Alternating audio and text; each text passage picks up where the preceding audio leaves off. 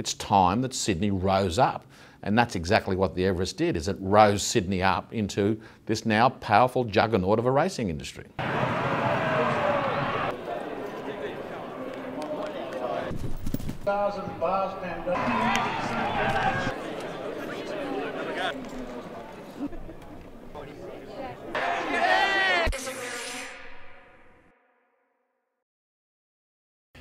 The name, where did that come from?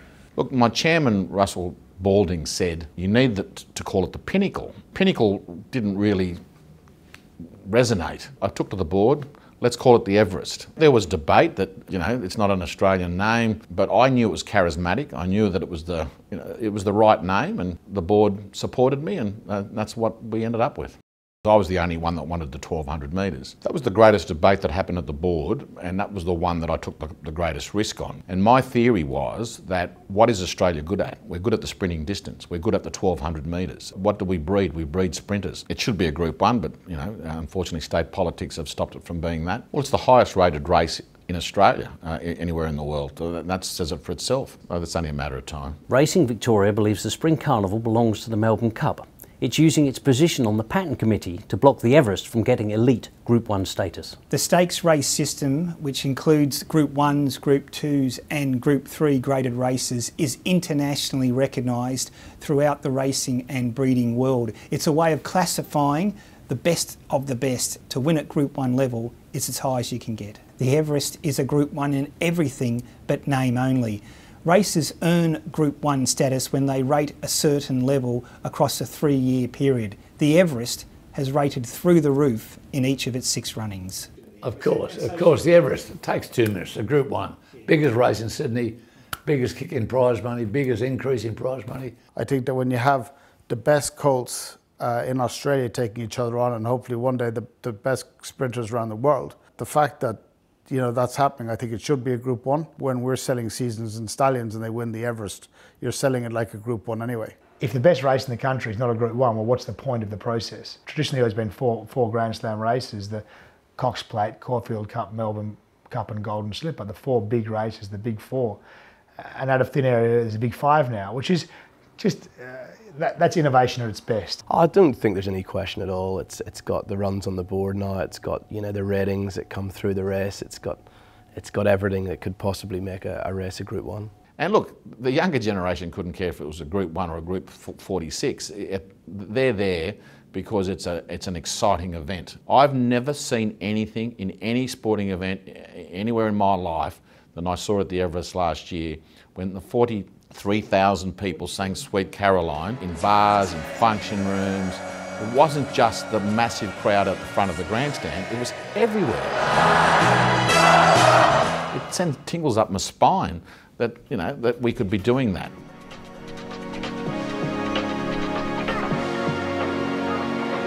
This is the theatre of the horse, and all the horses will pre-parade here prior to each race. Jockeys are mounted up, then walk back through under the tunnel, back onto that famous racetrack, and that's where the Everest will be run in less than 70 seconds. We'll get a new sprint champion of the world.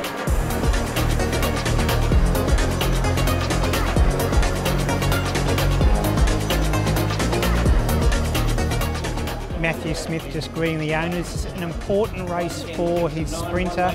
If Buenos Noches comes out and wins the show county, he'll be right in the Everest conversation.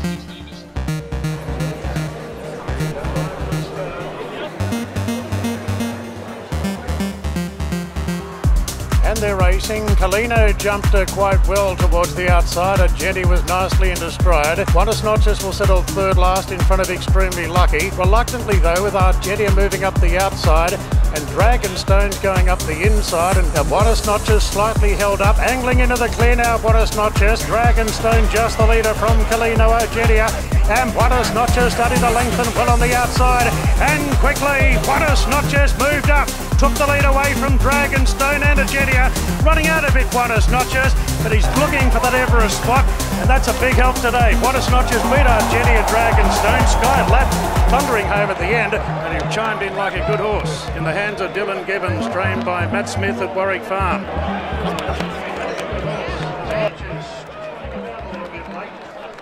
Yeah, it'd be interesting. I think there'll be a few people looking at him now for sure. Has there been any negotiations? But no, nothing as yet. So probably want to wait to see him do that today. Yeah, so I mean, that's where we want to be. Yeah, 100%. Yeah. Here we go. We're on our way. Exactly, mate. Yeah. First box tick. Trainer Matthew Smith is daring to dream big, and with every reason. He's got a very talented 4-year-old sprinter who made a real statement today. Suddenly Buenos Noches is in the Everest conversation. Everest slots have become hot property. It is rumoured that Inglis sold their slot this year for a 7-figure sum. It's not just about winning or gambling, it's about the promotional opportunities that come from that.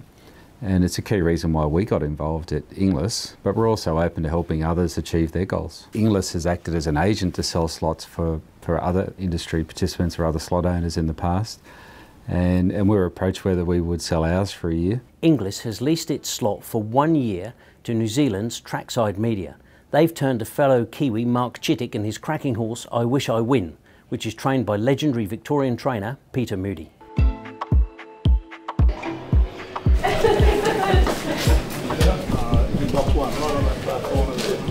Just put them in there today, number one.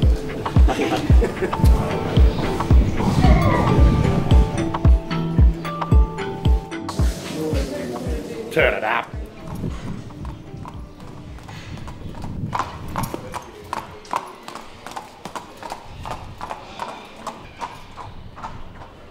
Tell us the story of I Wish I Win.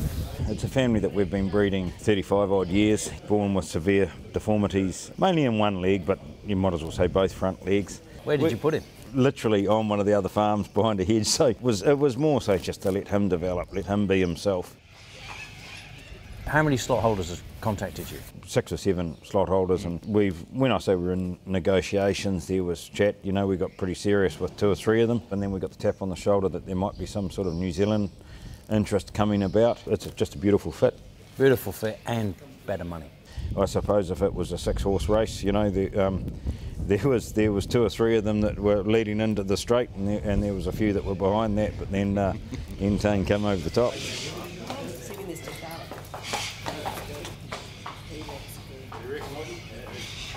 That's Lucas Spike or Giovanni Spiga.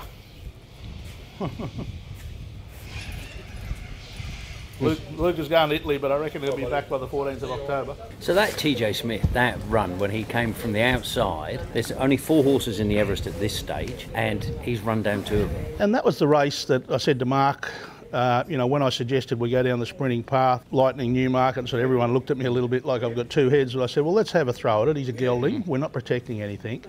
And if he performs in those races, maybe we end up in a race like the Everest. Yeah. What's the attitude in Victoria towards the Everest? Oh, listen, I don't think there's too much negativity. I know there's a bit of argy-bargy between probably jurisdictions, but I think it's been for the betterment of racing, and competition makes us all get up on our toes and be a bit alert. Good boys.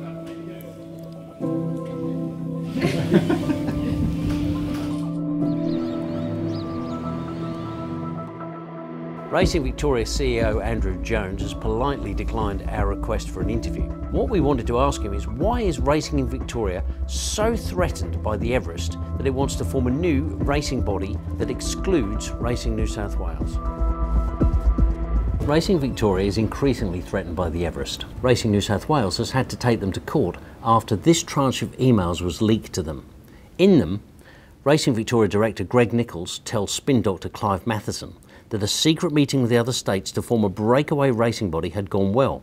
It seems like you bamboozled them, he wrote. The emails also revealed the interview process for a new CEO for the breakaway body that excludes New South Wales was well underway. Why have you taken litigation action against them? To expose the covert actions by the other principal racing authorities to actually establish a breakaway national racing entity and to exclude Racing New South Wales from that entity, which I just find quite appalling, to tell you the truth. We found that action was being taken to establish this national breakaway entity, to exclude Racing New South Wales from that, but also it highlighted the anti-competitive nature of the existing pattern of black type races here in Australia. From our end, all we're trying to do is promote New South Wales racing. Unfortunately, they saw that as taking away their spring carnival. It was never designed to do that. It was always designed to work together. They took an aggressive, anti-competitive stance, which has now been detrimental to them.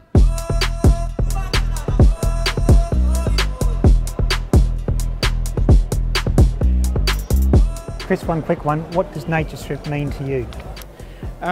History. He's a champion.